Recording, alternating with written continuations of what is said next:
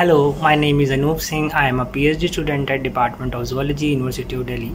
The main research focus of my work to study the gut microbiome of tuberculosis patients. I participated in Awsar 2021, and when I got to know from them that my story had been selected for the second prize, I was very excited and happy, as I was not expecting that my story will be in the top 3 stories.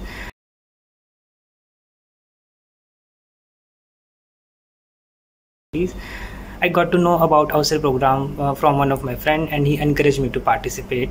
For participation, I did some homework. I read the Awsar guidelines, as well as I tried to read all the marking scheme for Awsar, so that I do not miss any important criteria while writing my story.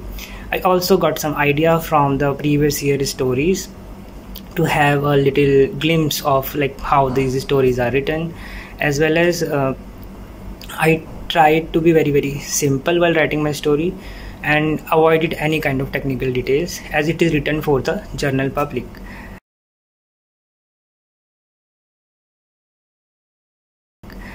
One more thing which helped me a lot while writing the Awsar stories, that was the Awsar webinars.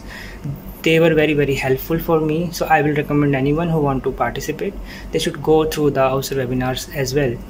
And in short, whole Awsar experience was a lot fun for me and very exciting. So I would recommend anyone who want to participate, they should follow 4 C's. That is, they should be very clear, concise, coherent and creative while writing their stories.